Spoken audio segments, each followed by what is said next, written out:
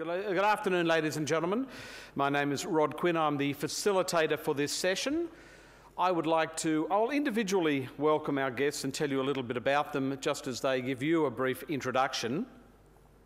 But I will say that this discussion about your future on a plate is about your future, what you will be eating, not tonight, maybe, but 10, 20, 30, 40 years from now.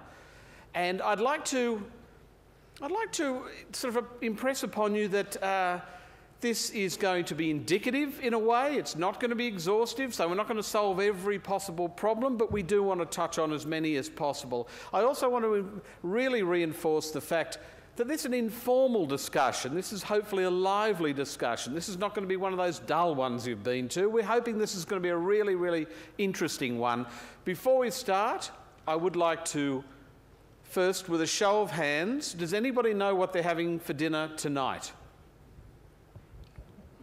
There you go. Generally, about 80% of the population don't know at 3 in the afternoon what they're having for dinner that night.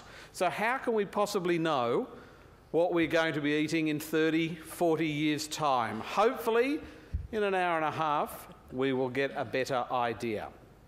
So, without any further ado, would you please welcome our panellists.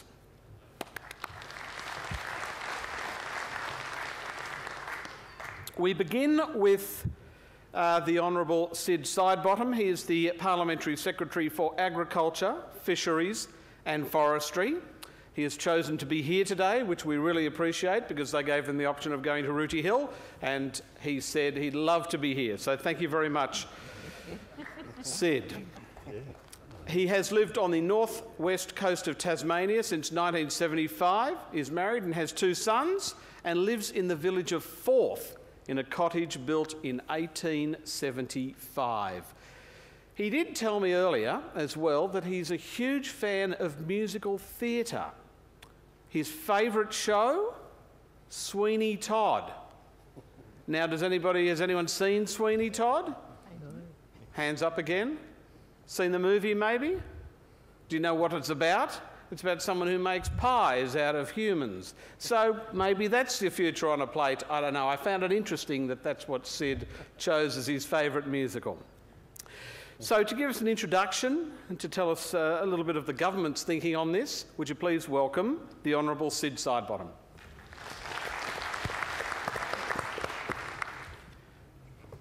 I was going to say, thanks very much. I was going to say I'm from the government. So here we are. May I first thank you all very much for being here for this, the final session, and for your interest in all things ag. I can't think of a more exciting and interesting area to be involved in and to have you here sharing with us. And may I also say to our panellists here, thank you very, very much for your contributions. Fantastic biographies and interests and expertise. And I know, Rod, and thank you very much for doing your part in this. We'll explore those a little bit later on. I noticed that the title was Our Future on a Plate. And it just struck me that that analogy is very Western, and I wonder if it's really appropriate. Could it be our future in a bowl rather than a plate? And maybe that's something worth contemplating as well. Anyway, we're exploring in detail how Australia will respond to the challenges of global demand until the year 2050. Not that far away, actually, from literally grassroots level, looking through to looking at the bigger picture. Now, I was going to point out the fantastic position that agriculture has in our economy, but the Minister and others have already done that. All I want to say is it is highly, highly significant, and when we're talking about innovation and industry and exciting prospects, agriculture has it all, and all those involved with agriculture. Now, I don't need to remind many of you in this room that we also face many challenges. We have to produce more food and fibre to feed a growing population with a smaller rural workforce. We have to contribute to the overall growth in developing countries, and to adopt more efficient and sustainable production methods, all the while adjusting to many factors, including, and importantly, climate change. In producing more and increasing productivity, it needs to continually skill those who are already in the industry, attract future skilled people, and in so doing compete with other dynamic industries for these people. That is a huge challenge. The two-speed economy in Australia, with the accompanying high Australian dollar, which we all hear about, tied closely very much to the mining boom, has affected in no small way or manner export income to the food and fibre industry. Indeed, I noticed in a report by the Australian Institute just recently, Still Beating Around the Bush, which is a great title, it reckons this to be 61.5 billion in export income since 2003 and 4, $61.5 billion. Now, a good example of big picture thinking, and we want to be positive here, is the National Farmers Federation's recently released Blueprint for Australian Agriculture 2013 to 2020, and it sets out a strong and sustainable future path for Australian agriculture and its supply chain, and looking ahead at least to 2020 and towards 2050. Now, the blueprint, and I won't go into too much detail, adopts 7 themes, and it correctly concludes with what I think is a self-evident and necessary challenge, and I'd like to share this with you. The agricultural sector in Australia has a choice to approach this future in a fragmented way or to make more of the opportunity by forging closer cooperation.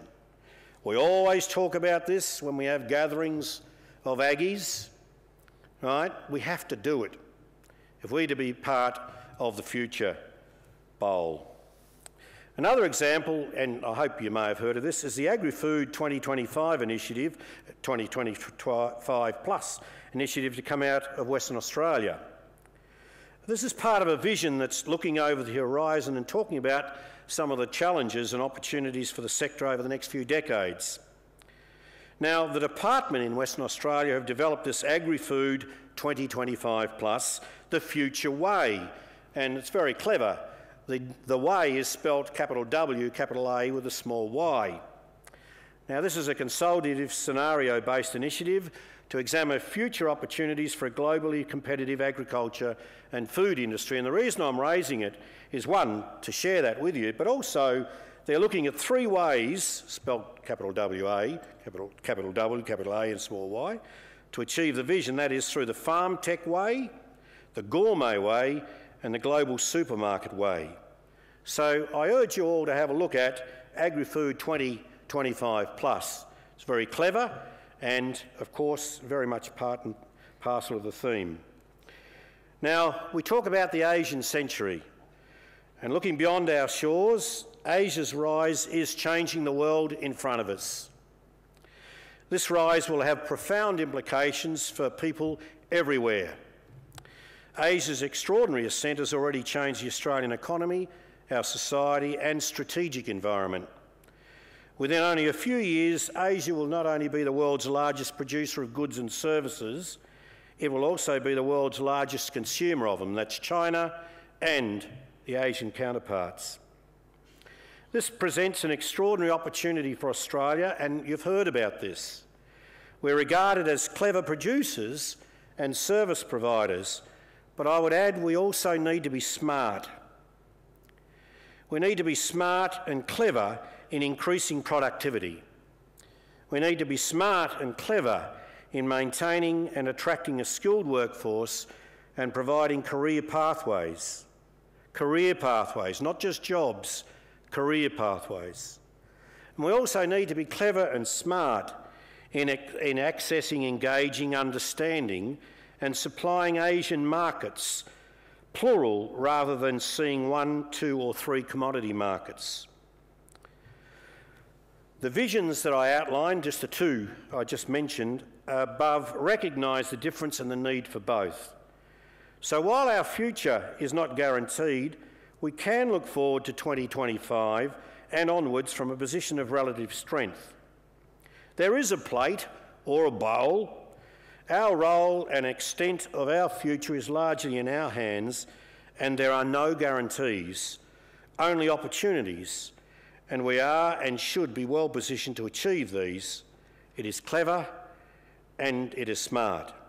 Now, I had a lot more to say, but look, I think that's enough to get the ball rolling, and I do thank you very much for your attendance, and I look forward to hearing those that know a lot more than I, and they're my fellow panellists. So thanks very much. Let's stay smart. Let's stay clever. Cheers.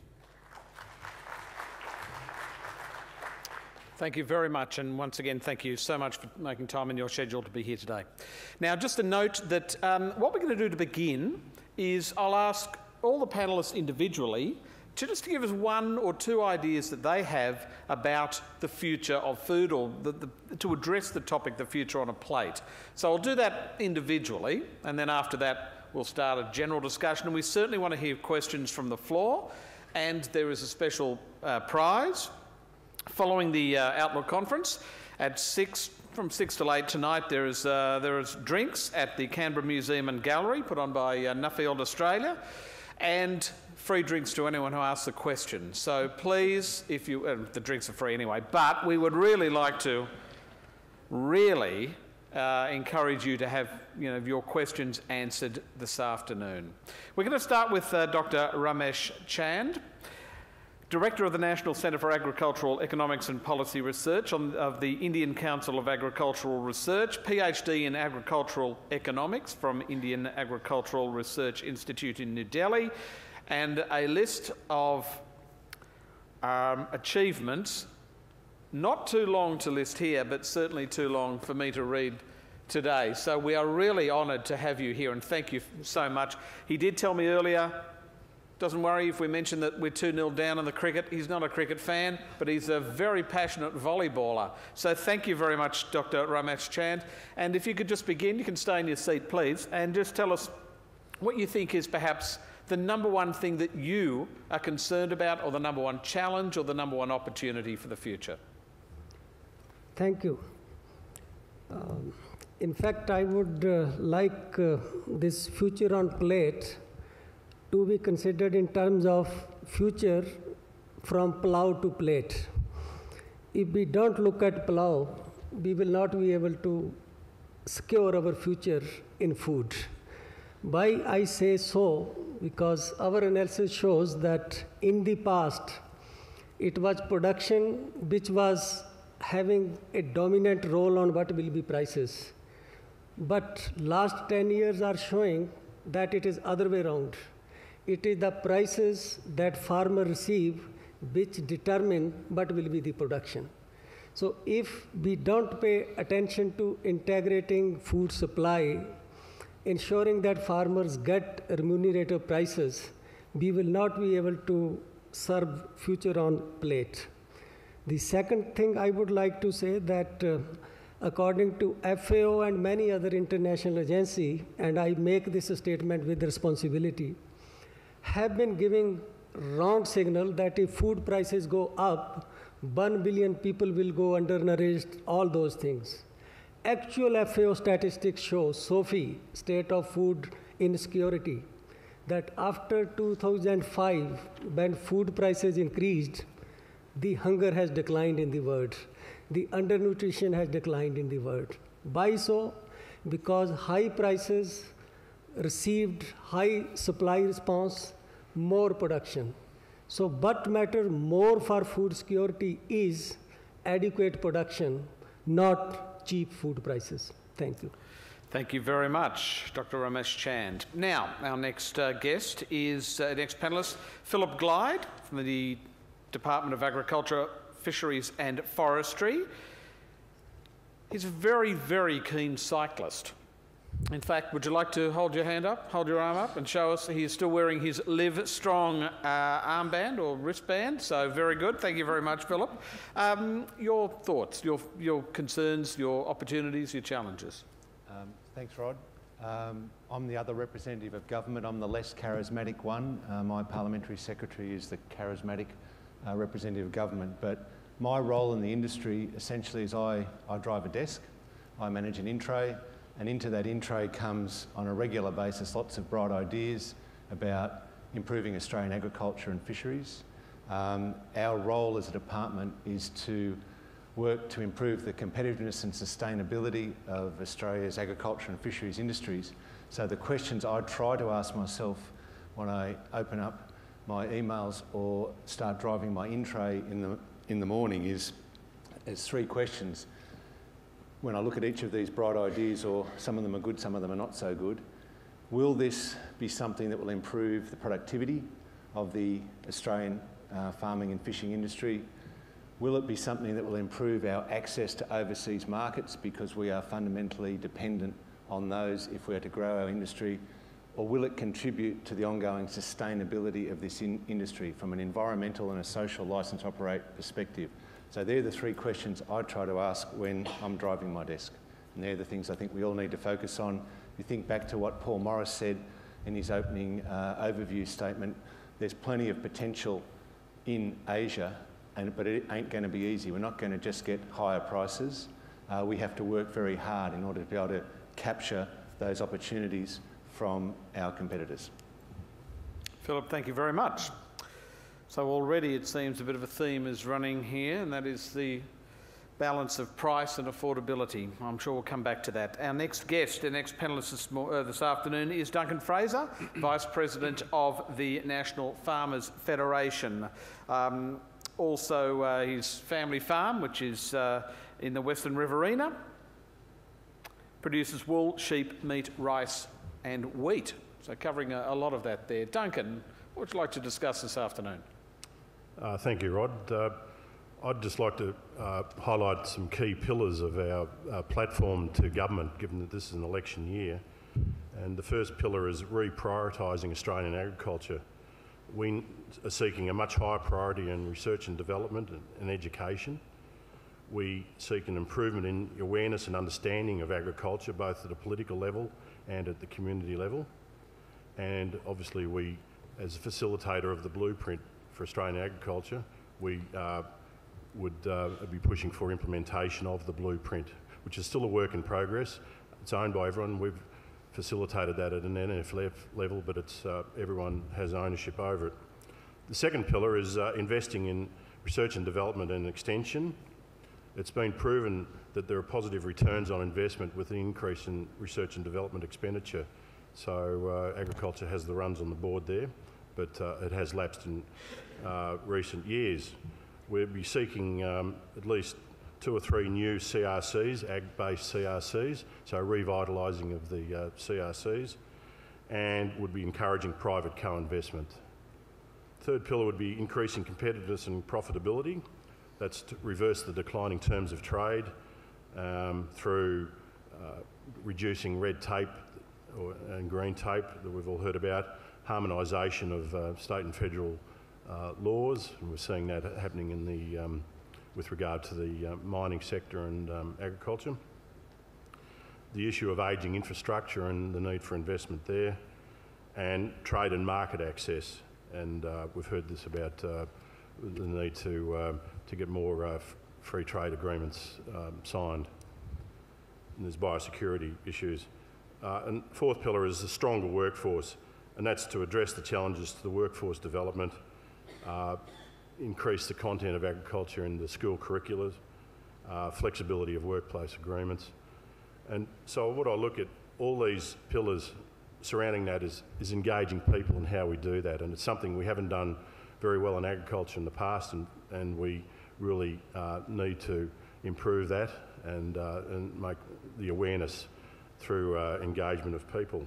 So essentially the challenges to governments is now's the time to set the framework for 2030 and beyond, and to get it right. And in the words of Dr. Stephen Wright, a well-known scientist, if at first you don't succeed, then don't take up skydiving. Thank you. Okay. Duncan, thank you very much. He's also a very keen aviator, and about 20 years ago took Tony Abbott for a flight, I believe. They both landed safely. Now, to our next panellist, Michael Croft. Unusually, perhaps, for people here at this conference, he's a first-generation farmer and looks at things in a very, very different way. Look, You tell me what vertical integration means. We all have a different idea about that, but Michael's is a very interesting one. Value adding, paddock to plate, and from not far away, I don't think. So he's also a huge fan of Winston Churchill. Never give up, never give up, never give up. So Michael Croft, what are your plans? What are your hopes, dreams, visions for the future? Well, yeah, that's working. Firstly, I have to declare a conflict of interest. I'm a farmer, but also I'm a trained economist and studied economic history at the ANU. So they're not mutually exclusive, I'll have you know. I've actually got a bigger concern, and my concern is that we've got it all wrong. And all the indicators that I'm looking at, and the ones that I've heard here today or over the last 2 days, indicate to me that the world actually produces too much food. And Australia does as well. So if we look at the FAO and UN, and I'll quote Olivier de Schutter, who is a special rapporteur on the right to food, in 2008, when the food price crisis hit, we produced enough food for 12 billion people. Now, that's interesting because at the time the population was 6.7 billion. And yet we had, at the time, 925 million that were chronically malnourished. And for those of you who think that hunger is not enough food, why is it that in Australia we have 2 million people that are food insecure, that is, go to bed 1 day a week without food, when we produce enough food for 3 times our population? So I guess I'm wondering whether we've got it all wrong. And if we have, all the fundamental assumptions we've made about productivity and production increases, etc., will actually make the matter worse. So I'm just running up a flag there, just to be a bit challenging. Okay. Thank you. Very provocative, and thank you very much for that, Michael Croft. Our next panellist is Georgie Somerset. Georgie Somerset is from Kingaroy. A beef farmer, rural leader with experience in agribusiness, rural tourism and regional development, and her work involves identifying opportunities, resolving issues and creating linkages and networks across rural sectors. I'm sure we'll find out what that means because I find it fascinating. It's a family-owned beef property, and she's also got breaking news on Richard III. Georgie Somerset. Yeah, we have. They've found Richard III's skeleton. They're now looking for his horse, and they've started digging up the Tesco car park. Boom, boom. So moving on. Look, I grow beef, but what I do is I take some really variable elements, which is rain. We've got a little bit too much of it at the moment. Sunshine. I have native grasses. I manage that variability with a machine, which is my cattle, and I produce beef. But it's the managing the variability which is a really critical part of my business. And for me, the future is going to rely on people and investing in people for our productivity and our profitability. And all the things that have been mentioned over the last day or so keep coming back to people to enact them. We can have all the science, the research, the technology, the information, but unless we invest in strategic thinking skills, unless we invest in leadership programs both at a national, a state and a local level, unless we're prepared to invest in our staff and our people and ourselves, we won't actually be able to take that information and use it effectively. So I think to ensure that we actually have a future on a plate or a bowl or however it's served, agriculture relies completely on people, and we have to invest in them for the future. Georgie, thank you very much. Also from the South Burnett area is Don Madden, partner and director of Smithfield Feedlot, family-owned and operated cattle enterprise based in the South Burnett region of Queensland. He also loves black caviar. And we're not talking about the thing you eat with a mother-of-pearl spoon. He's a mad horse racing fan.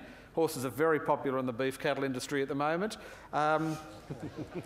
Don, what would you like to discuss this afternoon? Yeah, nothing like horse substitution anyway. That's getting a bit of a theme of a joke. Now, I've sort of listened to a few points over the period of this conference, and I'm from the school of enterprise-driven agriculture. I believe a lot of the progress in agriculture over the centuries have been driven by the enterprise of the individuals doing it. I'm concerned in the future where modern affluent Western society seems to have an obsession with peasant farming. My potato-picking Irish forebears would roll in their collective graves if I were to suggest to them their peasant lifestyle was somehow a better way of producing food than what we do now. So I'm seeing that progress in agriculture is going to be driven by innovation. It's got to be science-based. The beauty of agriculture, and it's what makes me passionate about it, it's applied science in its purest form. We get to work with animals, we get to use technology and science and observe the evolution of these animals to produce food for people, and we get to repeat it, and we get to do it every day and see the results. So I think food in the future will always revolve around the age-old concept of supply and demand economics. If the demand for food continues to rise, agriculture will produce it. Thank you very much for that. Now, Don was the 2010 Nuffield Scholar. The 2009 Nuffield Scholar is Jennifer Hawkins. She operates a mixed irrigation property in Finley in the Riverina of New South Wales. Prime lambs, beef cattle, wheat, canola, and proudly can tell you that her son Tom has won at least 2 premierships with Geelong. That's very exciting, Jennifer, and congratulations for that. Your thoughts, your vision for the future, your concerns? Thank you very much. I suppose one of the things, and some of my points have already been covered a little bit, but it's just going to be a slightly different slant, is really the unpredictability of the environment. Really means to me that not all of our farming decisions will be profitable. And I suppose it's often seen to be as a balance between demonstrating our family's integrity in farming with it making enough money to be able to guarantee and cement our future. The issues that I've noted are that it will be things like being smart or entrepreneurial type of management, technology, R&D that will drive Jack and my business into the future. Government policy, both domestically and globally, and climate variability, we rate as our #1 risks, and certainly our greatest future risks, and the ones that are most difficult, obviously, to manage. I'd like to see the E put back into R&D, because I'll simply put it that extension is the key, and without it, we won't make it. As an Australian farmer, it's not just my response, I suppose, to those initial things in agriculture, but also my influence as a woman that will also be essential to the provision of food into 2030 and 2050. Each generation, I know, seeks to improve the world of their children, and so I give you the answer to this agricultural revolution that we face for the future, and it's simply put, it's women. The FAO estimates that women produce over 50% of all food grown worldwide, and 80% to 90% in developing countries. People's overall access to food is very dependent on the work of rural women, and they are also, women themselves are responsible for purchasing, consuming, delivering, cooking, and are the nutritional overseers of the world's food.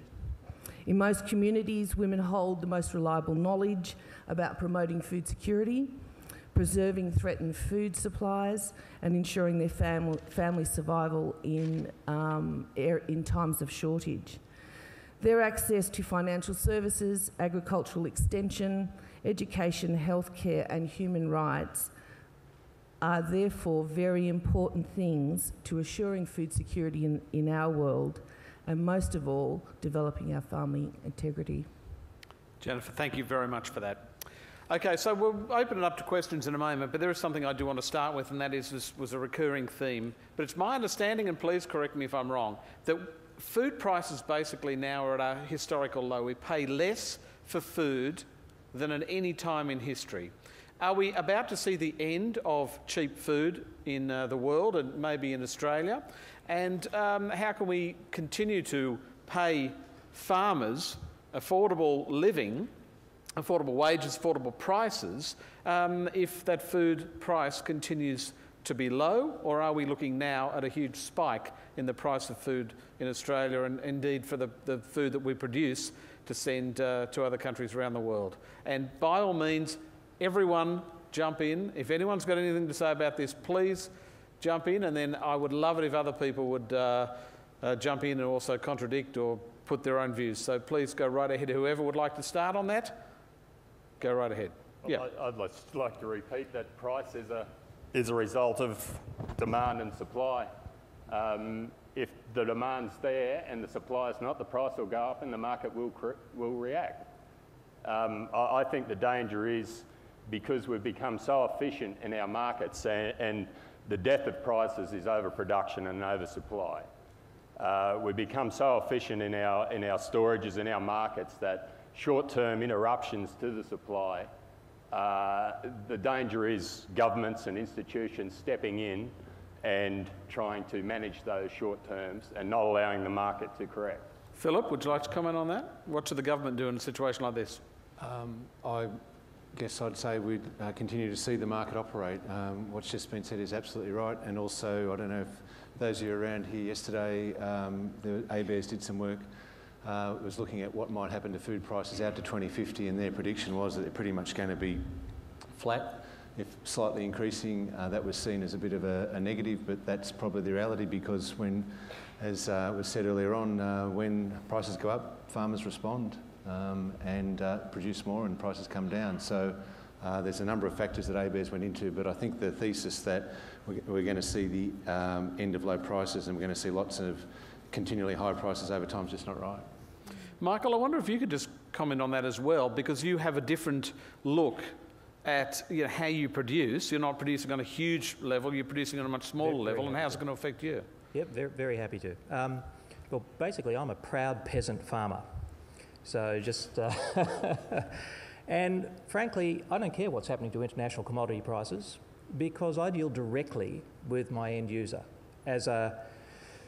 Well, more than that, we're actually a tillage to toilet production system, because we take into account food waste. We actually get waste back onto the farm, but that's another issue. So we get a 5 times price premium for our pork, we get a 3 times price premium for our lamb, we get a 2 times price premium for our beef, and we get 100% of the retail price. So I don't have a problem with overproduction, because my clients are loyal to me. Basically what I've done is I've developed a niche market, but that is in response to a glut. That's the important thing. So it's back to a glut. There's a glut of food out there. A niche market's a response to a glut. An obesity epidemic's a response to a glut. Being price takers is a response to a glut. There's a glut of food, guys. Sorry. Dr. Ramesh Chand, is there a glut of food in India? Pardon? Pardon? Is there a glut of food in India? It's not a glut of food in India. In fact, we were facing deceleration in agriculture growth from 95 to 2005, when terms of trade for agriculture was deteriorating. But from 5 onward, the price environment improved, and agriculture growth also improved. So now we are having about 3.6% growth rate in agriculture.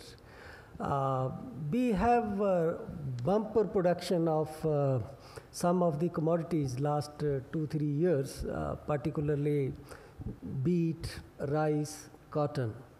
But 12-13 it will be little less, because like Australian agriculture, our agriculture also largely depends on rainfall, monsoon. So 12-13, this our growth rate in agriculture will be less than 2%, and our food grain production is going to decline from 258 million ton to 250 million ton. We do not have glut, but there is some mismatch between what is required for consumption and what is being produced.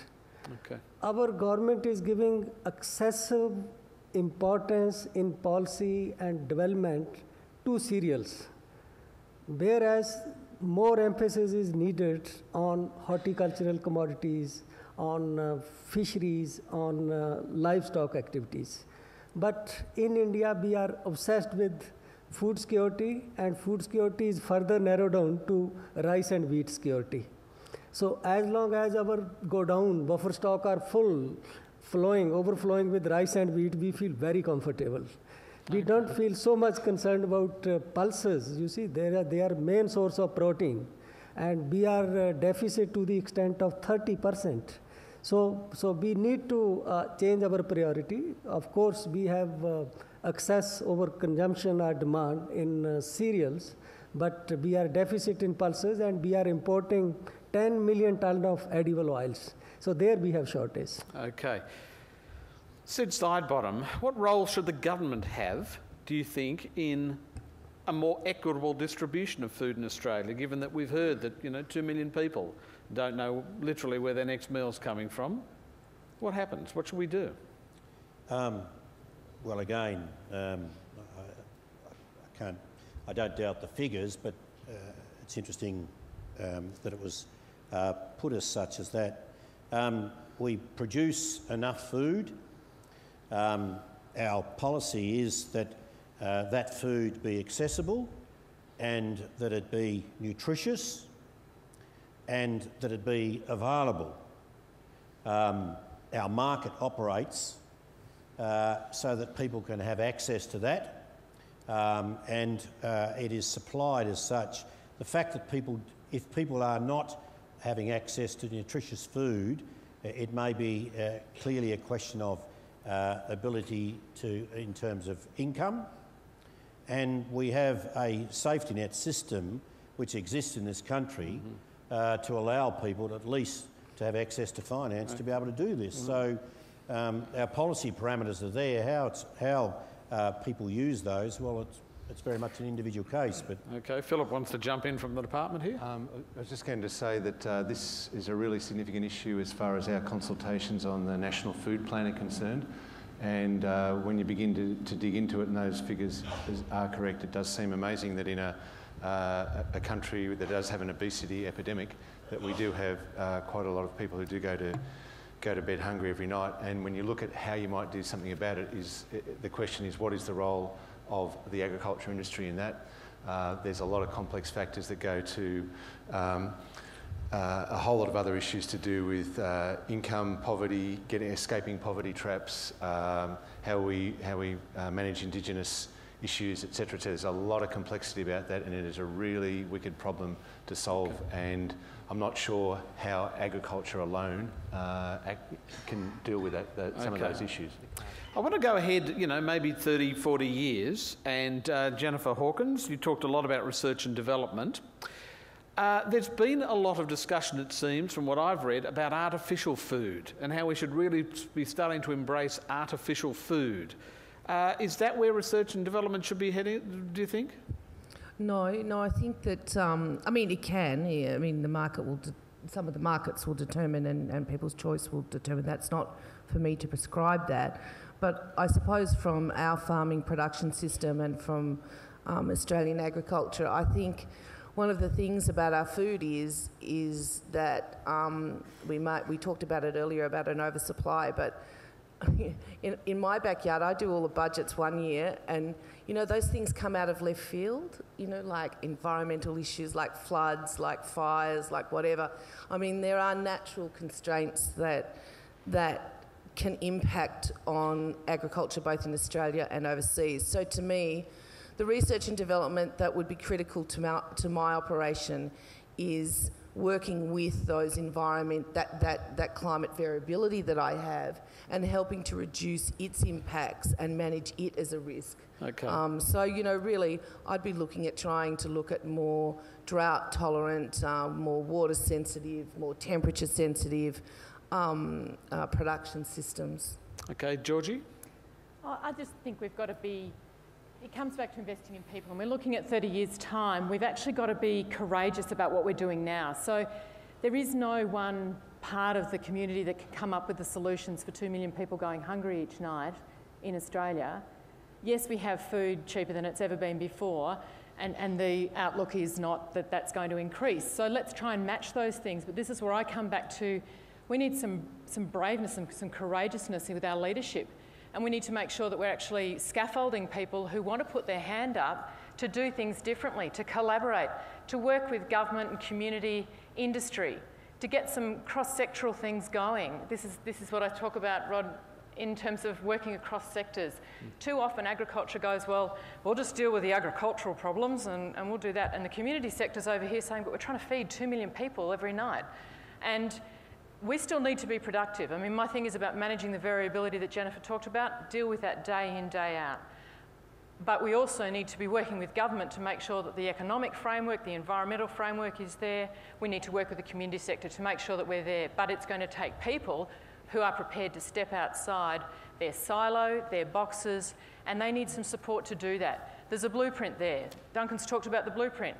Who's read the blueprint? Who's prepared to give Duncan a call and say, I'll give you a hand with this? I mean, I floated an idea where I'd love to see a gap year program where Australian agriculturalists offer a gap program where young people can go out and work in agriculture for a year before they go on to be accountants and lawyers and policymakers and marketers. And wouldn't that be fantastic, because they'd have an understanding of what we do and maybe move them through some industries. But I floated that in November last year and I'm yet to have anyone come back to me and say that's a good idea. So people. Well, we'd like to hear from the National Farmers Federation on that. Thanks, Rod. I see parallels with this argument with the oil industry. And back in the 1970s, and I'm saying the production of crude oil, I'd equate with climatic factors. So back then when OPEC cut back the production of crude oil, what we saw was a dramatic increase in fuel prices, which also led to a flurry of investment, R&D into improving technology into alternative or more efficient engines, but also alternatives. And you'd see the parallels here with agriculture, but it would be climatic factors that would cause a rise in food costs, which would in turn lead to an increase in R&D. And I would hope that would be more forward-thinking than to react to increasing our R&D and extension expenditure just based on rising fuel prices, because people are upset by suddenly finding that the cheap food that they'd got used to was no longer there. And it really comes back to this awareness that while food remains relatively cheap, too many of our consumers just take it for granted, and it makes it more difficult to improve the awareness of how the food is produced and the longer term ramifications of that, and especially with, you know, the simple factor is we're going to have to look to do things better with diminishing resources. Okay, well, just on that, and please anyone jump in on this, you know, I've been reading about these bioreactors that placed in the desert could require 1% of the land, 2% of the water, and 90% reduction in greenhouse gases with growing artificial meat. And that is in 2035 we will have a massive shortage of real meat. When you say we've got to do things differently, are we always going to be wedded to real food rather than possibly artificial food? Anyone else, please jump in. These ideas have been kicked around since Malthus 400 years ago. Sure. And he's been wrong. That's where I read about it. And he's been wrong at every turn. You don't feel that now it's a little different, given that when climate change is real and it's happening right now, that we're going to have to look at things. We're looking about your future on a plate in 30 years' time, not 400 years ago. Market and prices will stimulate a solution. Always have. The market will always look for a solution. Yes, price will stimulate a solution. Okay. That's what it does. Anyone else on that? Michael? Will the market always provide a solution? Can I give you a story about the market? Please do. Yep. It concerns a friend of mine, and really nice guy, and Peter's his name.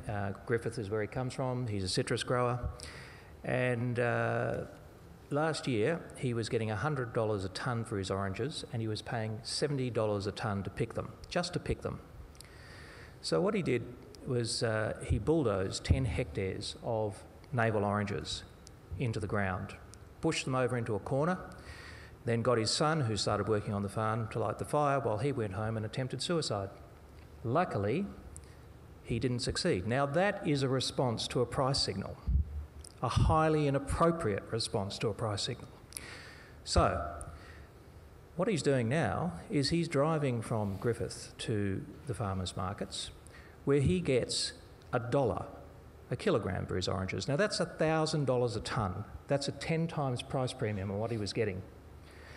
Because he's dealing direct, he's bypassed this long chain distribution system, which is actually causing all sorts of problems. Now, he's a success story, but I just want to say that the market does send signals, but they're not always appropriate. Before we open it up to some questions, just one question for anyone, and again, please jump in. This is about your future on a plate.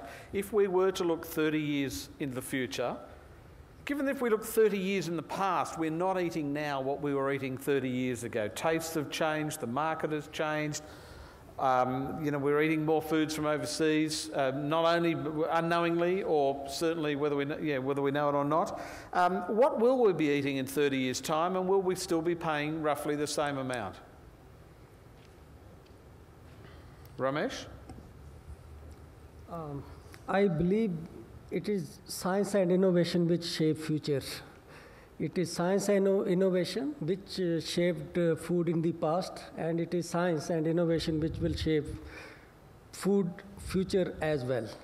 But though we have lot of science in agriculture, but I would say that compared to other fields, if we look at space, if we look at medical science, if we look at engineering, we are not seeing that kind of science in agriculture. In my country, I used to say to my fellow agriculture scientists that you look at any field like engineering. 10 years back, if a car runs 5 kilometers with 1 liter of petrol, now it runs 10 kilometers. 10 years back, if one computer or refrigerator comes with $2,000, now it is available for $1,000. We are not seeing that kind of science in agriculture, that 10 years back, we used to produce 5 kg of beet for 1 kg of nitrogen. Are we producing now 8 kg of beet for 1 kg of nitrogen? Unless that kind of thing happen, the future would be really under threat, because in future, we cannot afford to ignore efficiency and sustainability. That we need to produce more with lesser sources. We need to produce more taking into account sustainability and stressed environment. So I feel for future that science matters, and incidentally, most of the particularly developing country, they are not investing enough in agriculture R&D. Okay. Georgie, Somerset? Oh, look, I agree. I mean, we need to continue. I mean, we've had incredible productivity gains based on research and development, but also on the extension of that. So actually taking the research, again, through people, putting it out into productivity. That has flatlined for the last probably 10 years. It's probably 20 years since we've had some real breakthroughs in areas. So unless we invest in science, it's going to be very difficult to do that. I'm not convinced that in 30 years it's going to be that different from what we're doing now. Yes, tastes might have changed. The balance of what we eat might be a little bit different, but I look back 30 years and in fact, there is more understanding of food and nutrition, and I mean, we have more obesity, but we understand more about it. This food literacy thing is very confusing, and where some of that goes in terms of a health perspective and how agriculture works with the health industry and the food industry is another whole dilemma for the next 30 years, but I'm actually not convinced. I mean, 20 years ago, everyone said we wouldn't have kitchens. Now I'm seeing mega kitchens. It was going to be that everything would be packaged and we'd just buy our meals off the shelf, and that was the way we had to go, and we had to look at meals that could just be pre-prepared. Yes, we've got pre-prepared meals now, but we've also got huge kitchens. So, you know, I'm not convinced that in 30 years' time the actual makeup of the food is going to be significantly different. What will happen is that the people doing this, the producers, are actually going to whole lot smarter, because as Don said, the market's going to request that we do that. We're going to have to keep supplying. Australians don't expect to pay a lot for food, but Australian farmers, for whatever reason, manage to keep producing food at an exceptionally high standard day in, day out, so that Australians can be well fed, apart from the 2 million. But the food is actually available there for those people. It's how we link their access to it. So I'm not convinced it's going to be different food, but I do think we've got to invest in that science and technology to make sure that the producers can actually manage the variability in the middle there even more. Okay, I have a rule, and that is once 3 people leave, we open it up to questions from the audience. So I've counted 1, 2, 3 people have left. I don't know why, because I think we're just starting to get interesting. We have 4 microphones. Please use them. We have a question at microphone number 1. Please identify yourself if you feel the need to, and direct your question at whoever you would like. Jolyon Burnett from the Macadamia Society. Georgie, I don't know that Duncan responded to your or to the question about whether he supported your rural gap year idea. I think it's a fantastic idea, but I am concerned, having 3 children who've just gone through gap years in the last 3 years myself. They seem to either go to Tibet and build schoolrooms, or they go to Bali or Byron near me and become a complete pest and nuisance for everybody who's around them. How would you actually get them to undertake a rural gap year short of, conscription? That'll do. Yeah, that's fine. And can I also we used to have it was called national service.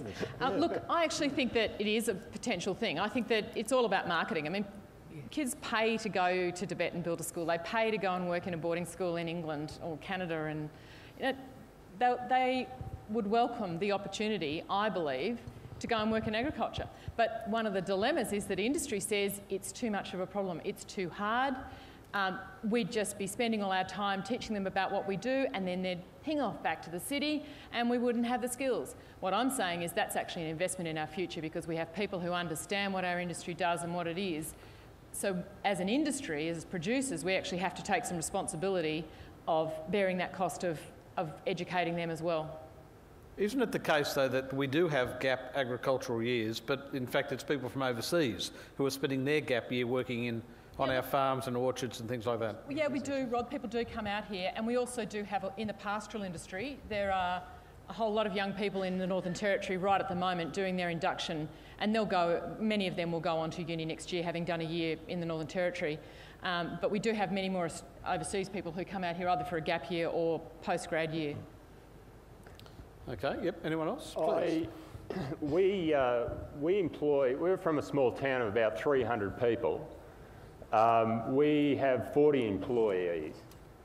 That would make you think it's going to be pretty hard to find employment in that sort of business. We actually don't have too much trouble. We recruit out of universities every year. We put on a trainee manager, usually with a degree either in agribusiness or ag science, every year. We've done it for the last 10.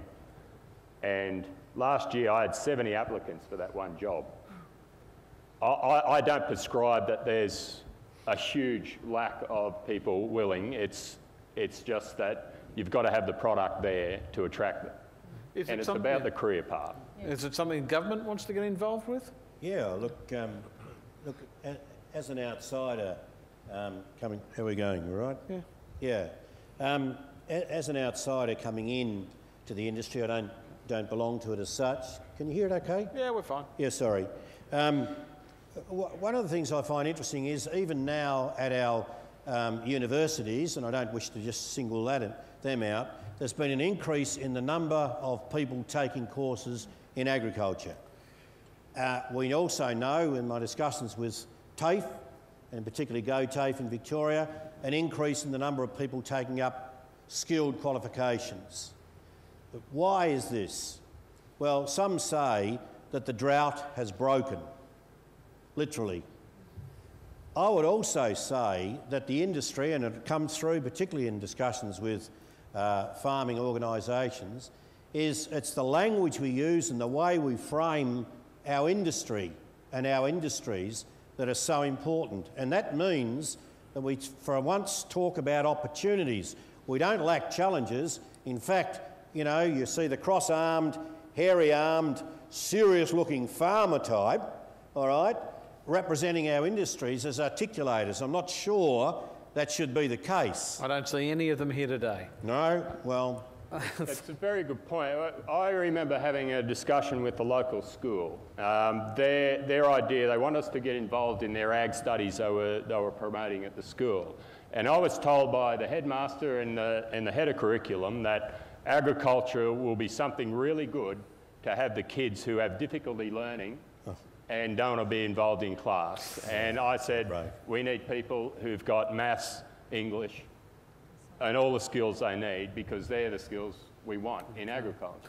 Thank you for, that's the attitude of the National education. Farmers Federation.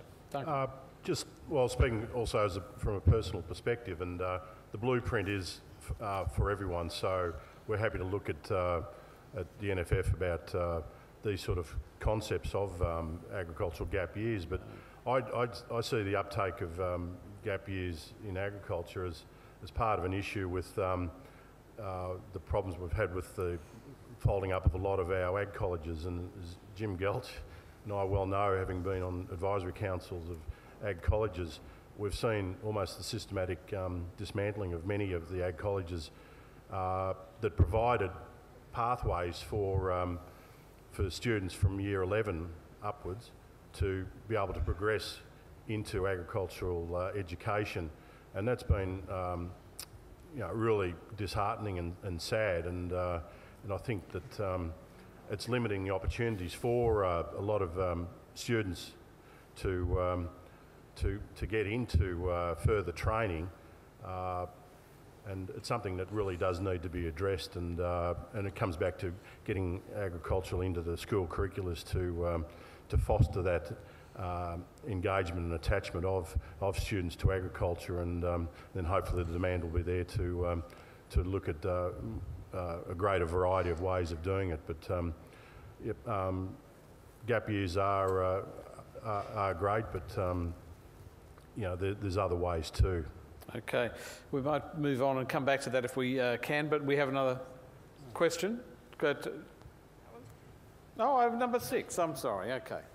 Yes, far away. Gordon Macaulay, Grain Growers.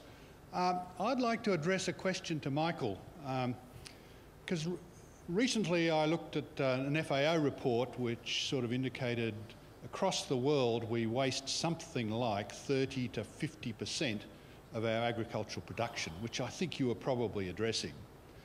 I think it hinted at that in developed countries one of the major loss areas was use-by dates, and in developing countries it was largely the handling and transport and storage and distribution systems. I'd very much like to get your reaction to what's the chance that we will actually do something about all of that, which will then have a major impact on our food production and consumption systems. So are you advocating getting rid of use-by dates? No, I'm just saying that that's what the FAO report pointed to. Okay. Yep. Okay. In the third world, it's referred to as post-production losses, and basically in the developed world, it's referred to as post-consumer waste. And that's generally where it is. In Australia, it's roughly 40% of all food we produce is actually thrown out, and there is confusion. We need a literacy program around best before, use by, and because people actually confuse the two. And so there needs to be some clarification around that. But look, every state government, I believe, every state government has a end waste. New South Wales, it's Love Food, Hate Waste program. There is a concern though, and this is something to ponder because these are wicked problems. If Australia manages to end its 40% food waste, what's that going to do to food prices in Australia when 40% more food's available? That's just a question I've got. So these are wicked problems. So it's a great idea. I actually 100% support ending waste. But when we actually have 40% more food in Australia, what does that do to prices? Okay. Anyone else wants to, Georgie? I just want to talk on the food waste. I had the opportunity to speak at the Sydney Festival on food waste, and there was sort of 1,200 people registered from the city of Sydney to come and talk about food waste. If you go and buy 5 bags of groceries, as you're walking out of the grocery shop, just put one of those in the rubbish bin, because that's basically what each of you, on average, would waste each week. So the challenge we put out was that it's actually not about any of us doing something, it's about each individual doing something about food waste, because the post-consumer food waste that Michael's referring to here in Australia is actually the responsibility of individuals. And there's nothing that government or industry or other people can do. It's actually up to each of you, and it's about you talking to other people about the issue of food waste and, you know, and what people are doing. And often it's just misinformation, whether it's used by dates or best before dates, or whether it's that you can use the whole part of the animal, you know, the nose to tail type concept, that there are other parts of the animal besides the steak. But it's the responsibility of individuals, and it's this abrogation of responsibility that's brought on food waste. Someone else has got to sort it out for me. Okay. Question? Several of you have raised the points of getting E back into the RD and E continuum. And I know a lot of work is being done trying to solve this problem. No one really knows how the extension system is working now, with state governments pulling out of extension quite extensively across the country, and the rise of ICT technology and the opportunities into the future. So with a few farmers at the table here, what I'd like to know is, how do you get your information? How do you get the research, development and extension happening on your farms? Is the system working for you? Or how would you want to actually improve the system so you can get better information to make better farm decisions? Okay, Duncan, do you want to start on that? Yes, well, traditionally when I first went to Hay, it was through the Department of Agriculture. I used them for extensive help on selection of genetics for my merino breeding flock, and advice on from the agronomist on rice layouts and things like that. And that's no longer there. Private industry, like Elders and Landmarket, have slightly taken up the slack there, but it's really, fortunately, through improved communications, going from a party line telephone 30 years ago where you crank the handle and hopefully get an operator, to now obviously having satellite connection and internet. That's my major source of information. Plus, I'm probably in the fortunate position of being able to, in going around to meetings and whatever, getting cross-feed of information from other farmers in other areas. But a lot of farmers probably aren't as fortunate to be able to do that. But and if you're not computer savvy, then it must be very difficult at times. Apart from what you read in the papers or hear on the news, that'll be about it. Jennifer wants to jump in. Yes. When I did my Nuffield, one of the things that the incidental pieces of information or observation I gathered was this is a worldwide problem. Nearly every agricultural country I went to, at whatever developing stages they were in, had an issue on extension. And it's like, who wants to take the responsibility? And I suppose in terms of Duncan's, it's traditionally been in rural areas a public issue, and then governments say, well, we're not going to fund that anymore, so now the private sector, well, the market will pick it up. Well, you know, that doesn't work effectively enough. And I think Duncan's hit on a good point. Technology, I think, is going to be one of the tools we use for extension, but somebody has to actually deliver it out there. And to me, there's a disconnect sometimes between the people that are doing the research. I think there's really fantastic research being done, but how they connect with farmers. And one of the great things is farmers learn best from farmers. So if you can get those researchers out on farms doing trial work, you know, most farmers that I know they're innovative people, they're smart people, they want to look at what new things are being done, and they'll have an opinion about it. They might lean on the fence for a while and look at what's going on across there, but they'll start to have an opinion on it, and they'll involve themselves. So to me, I still think the public sector has a really important role in delivering and connecting and facilitating extension. And I think that the private sector can come in and all sorts of things like that. But, you know, we've got to connect the researchers with the farms, doing the on-farm work in whatever areas, and and then we get this, enormous growth in productivity improvements, I believe. Okay, anyone else wants to talk about this? Yep. I've seen a bit of a trend over the last few years. Traditionally, what we've done is we've hired consultants to scan for new innovative ideas out there and research from the various universities, mainly in the States in our business. What we've seen is the highly concentrated operators in that agribusiness sector running their own R&D and retaining that IP. A lot of the research that's done out of the traditional places, from Texas A&M to Colorado State to Kansas State that we found, when you go over in there and look at some of those projects being run, they have some pretty sloppy sample sizes. They have a lot of variability. A lot of the data's coming out, we find, not as good as it used to be.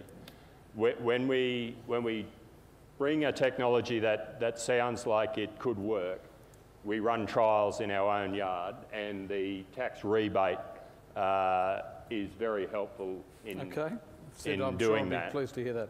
But then the extension's done within industry. It's up to the individual bodies when somebody within that industry publishes their results for the industry to share. Another question up here, number 6. Brendan Barrett from the Department of Climate Change. I have to say it's been quite nice to hear the faith that people have got in market signals resulting in changes in behaviour.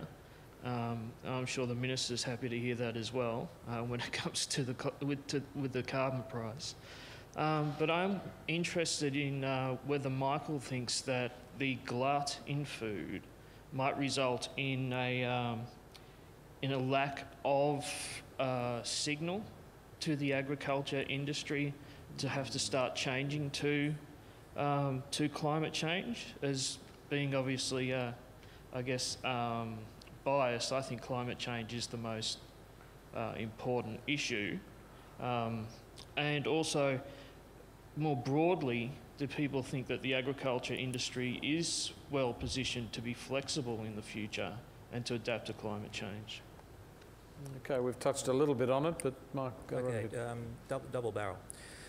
The thing about food is that it's actually probably one of the highest carbon producing sectors of the Australian economy. Agriculture is 16.7%, but food in its entirety, because it is from paddock to plate, which involves processing, transport, refrigeration, cooking and eventually waste, is probably closer to 40%, but it's a rubbery figure. We're not really sure because we silo things. So we have agriculture here and we have transport there and we have processing and packaging here, and we really don't know. But it's incredibly important. There is no price signal really for carbon at this point in time. I mean, it's coming, but so I'm not sure how my farm in particular would actually take that on board, because there isn't a price signal there. But my concern is if we've got this wrong, and we may well do, the numbers tell us we are and the symptoms are telling us we are, or we've got it wrong, is that calls to increase agricultural production by 70% compound the problem. And if it's one of the largest emitters, which it is, and that includes global trade, and I support free trade provided it's fair, we've got a major problem on our hands. And this is why I'm saying we need to actually have a look at our underlying assumptions about what's actually needed. It's a wicked problem, really wicked. Okay, Phillip? I just wanted to address the question about whether or not farmers are sufficiently adaptable to make a change. It strikes me, if you look back at the productivity growth rate in the agricultural economy compared to the rest of the Australian economy, Australian farming over the last 30 or 40 years has outperformed the rest of the economy pretty significantly. If you think about the structural change that's gone on within the industry over the last umpteen years in terms of unilateral disarmament in relation to tariffs and subsidies and things like that, this is an industry that can adapt. easily. Okay, although is it the case though that with a crop like maize, for example, which cannot be grown in temperatures above 30 degrees, there's going to be some changes to what is produced and what is grown when temperatures get too warm? Would anyone like to address that? Well, I think as producers, we keep managing that. That's the variability that I talked about in my opening statement. We spend all our time thinking about what the impact might be on our business and our production system. So yeah, we're growing things that we were told 20 years ago we couldn't grow. We grow a fodder crop called Leukina, which also fixes nitrogen into the ground, which creates a better energy cycle, and we have more nutrition available to our cattle year round. 20 years ago, people were saying we couldn't grow that, and the climate at the time didn't allow it. So we're constantly doing that evolution. We're constantly adapting, and we're taking the research. You know, for us, we get a lot of that research, and then we think about what's the implication. I mean, we started looking at things like the SOI and the ENSO and the weather things in 1989 and saying, well, if that's the thing, what's happened in our district when it's looked like that? Not just the forecast, that's information. This is where I say the strategic thinking skills are the important bit. You take information and you apply them to your business, and this is what producers do fantastically, and we need to keep investing in those strategic thinking skills where you can take information and make it relevant and productive for Australian agriculture, because that's what we can do really well. Okay, time for one more question. Thank you. The importance of science-based solutions seems to be a very consistent theme throughout the whole conference. There's a range of available technologies which are safe for animals and humans, effective, environmentally sustainable, and certainly light on the value of the new infrastructure that's required to implement them, and, for example, GMO crops and growth promotants in livestock production. But they're very politically controversial, of course. I'm wondering what the panel's views are on whether the consumer acceptance challenges of these technologies makes them just too hard. Consumer acceptance. Yes, well, we seem to be moving further down the path of the precautionary principle. We're asked to accept the science as final on a lot of things in the world nowadays, but when it comes to these technologies, the decisions are based on fear and emotion and outrage, and it's very unhelpful. We export 2/3 of our agricultural produce. We're competing on a world market who have these technologies available to them, and we are becoming a higher cost producer from it. And the examples of some of the growth promotants are a great example of that. It's been kicked around for 20 years, WTO has made rulings on it over and over, but the recalcitrance on it still remains. So I'll just reiterate how we're expected to accept science on some issues and not others. Okay, Jennifer. I'd just like to make a comment that we are particularly sensitive about what we eat, and we can adopt technologies of IT and, be looking at mobile phones which are continually glued at our ear, and we look at other things. But what we put into our bodies and what we actually serve and what we produce, we are particularly sensitive to. And I think it's an issue, and I think we shouldn't underestimate, and I touched on this earlier, but the role that women play as consumers and providers of food, not only as farmers, which is something that's dear to my heart, but it's also just the role we play. The growth of organic produce on major supermarket shelves is an absolute indicator to me of the role and the importance that women play and what they demand from food producers. I sat in lots of farmers' meetings with farmers that would scoff and cough and splutter at, organics is not this and whatever. And do you know what? The generation of their daughters are actually feeding only their grandchildren organic produce. So, there are signals that the market sends to us that sometimes we don't always want to hear. And I do think there is a sensitivity to what we eat, and I think that will always be there. Okay, we'll wrap up in just a moment. But what I'll give everyone one more chance perhaps to say something that they perhaps feel hasn't been brought up and they'd like to, or that they'd like to comment on something that has been discussed. We'll start with Phillip. Thanks, Rod. I reckon this is a really significant issue, is the question of what do consumers want, and the view that we do have a science-based approach to agriculture. So when the science doesn't seem to agree, when the science agrees with us but doesn't agree with consumer sentiment, what do we do? And I think if you look at the experience of the live animal export industry over the last 2 years, it doesn't matter that we've got the best animal welfare standards in the world, that we're the far and away the best. We have the best standards in terms of the export and transport of live animals. The Australian public didn't believe it, and they continue not to believe it. And so unless we're prepared to get out and sell the benefits of the industry and be frank about some of the problems with the industry that we have to face, some of the social licence to operate issues, I worry about that. I'm not so worried about the adaptability of farmers, the R&D base, the extension, the skills. I believe that can be dealt with. It's the social licence operate issues that I think are going to be much more important over the next 20 years than they have been over the last 20. Okay, thank you very much. Georgie, Somerset. I'll look at that. I'll just flow on from Phillip, because I think that there's the social licence, the opportunity to impact that lies within each of the people in this room. That if you are here because you believe that agriculture is an industry worth having, and it's an industry that you want in the future, and you want to be able to eat in 30 years' time the food that you're eating now, you actually need to be having the conversations one-on-one when you hear the misinformation and the misunderstanding about the solid practices that we do have and the science-based practices.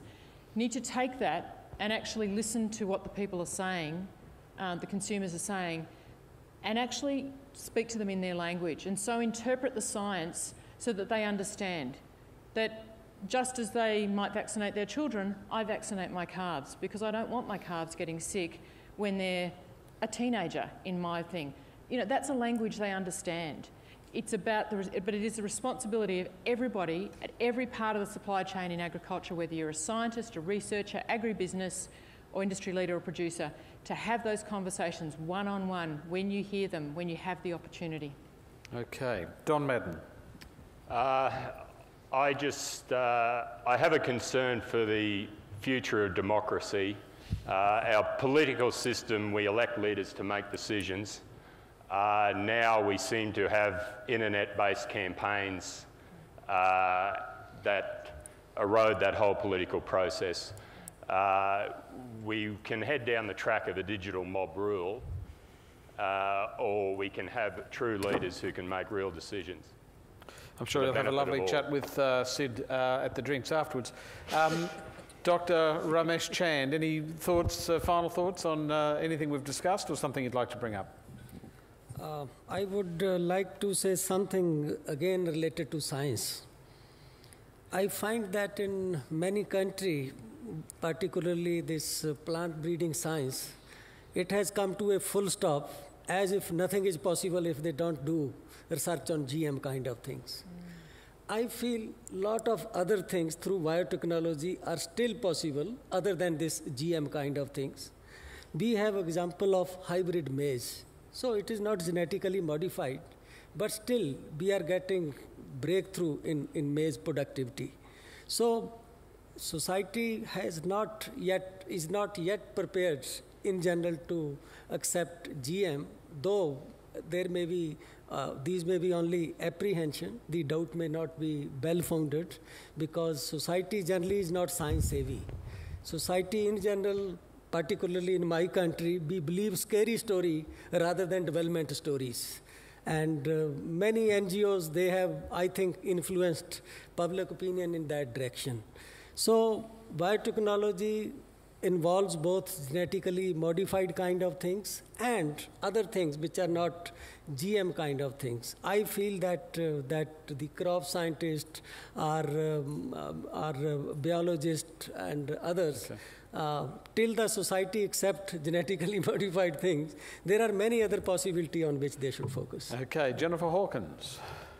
Look, I just wanted to touch on the fact that when you produce your own food, you know where it comes from and you're proud of it.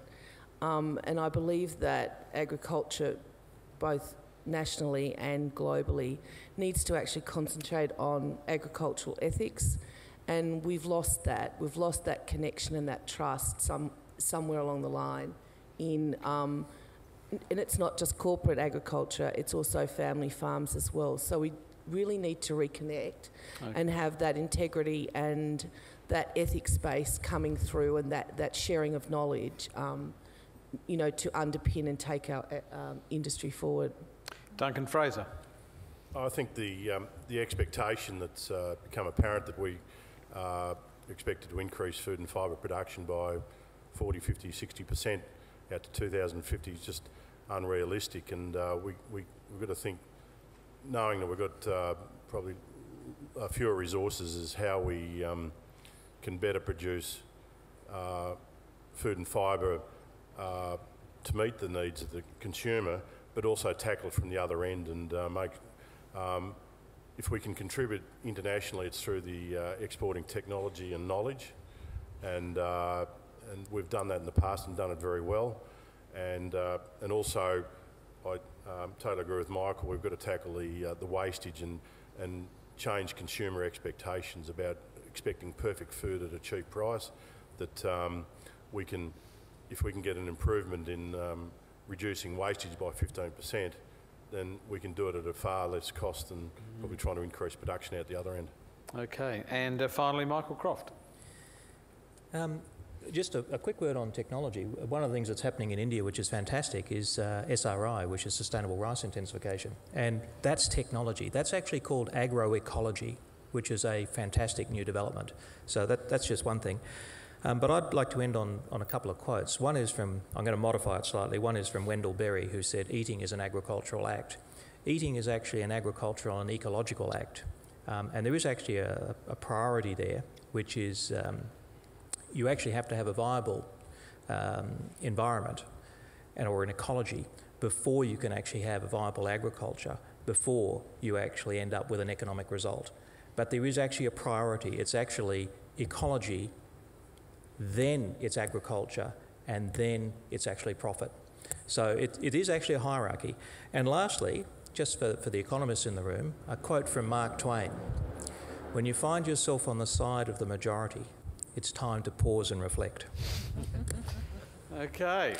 And finally, to close this session and also indeed the conference, please welcome back Sid Sidebottom.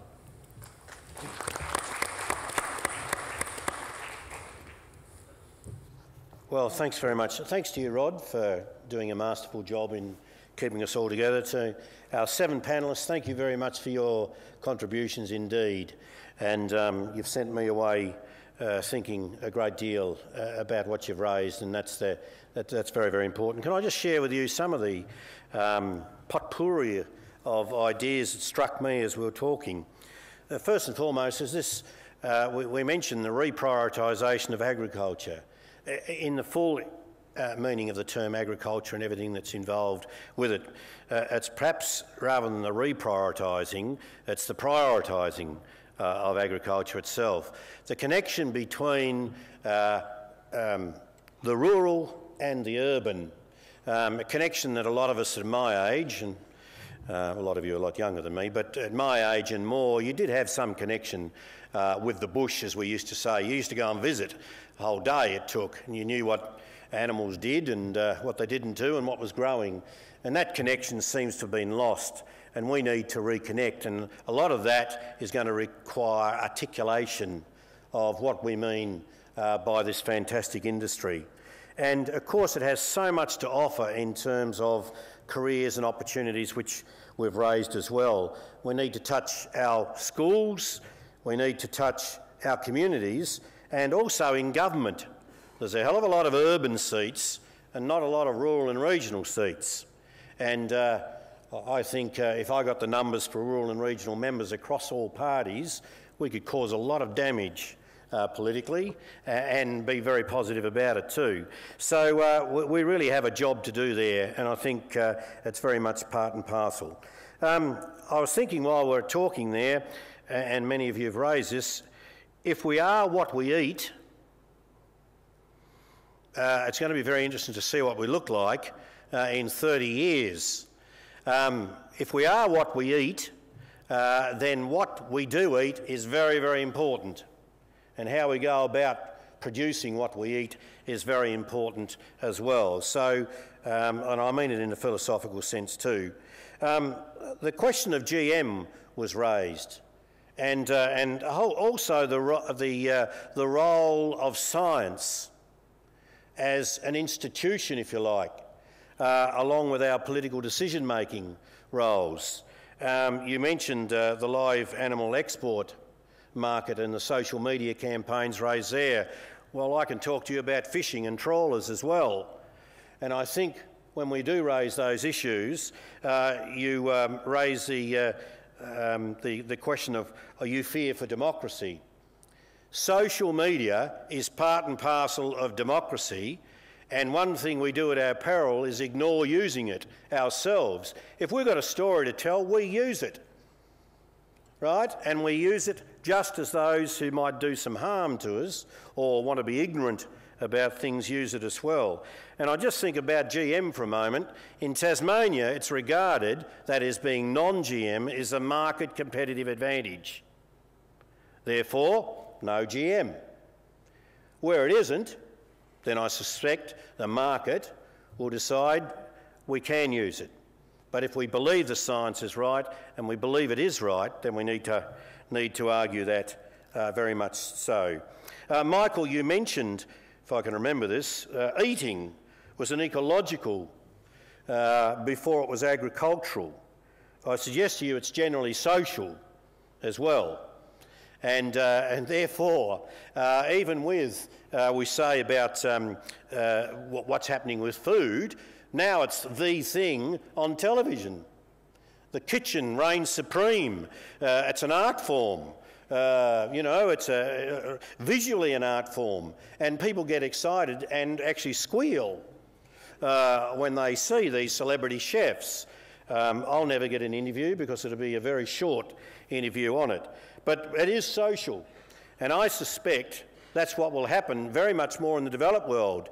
You know, food is about people being together, and the thing that we lose most is that collective thing about being social, and that's what happened with banks. Now they're running back to have tellers at the front desk and everything else. I suggest food will bring us back together as it's driven us apart with fast foods in a very busy world. So I reckon it's got a very interesting future ahead. I do thank you all very much for your contribution. You're obviously passionate about agriculture, as people in this room are, and certainly as someone like myself who's converted to it over time, and I can't think of anything more exciting to be involved in. So thank you very much for your contribution, and thanks for ABARES and the department and others for putting on such a fantastic conference. Good on you.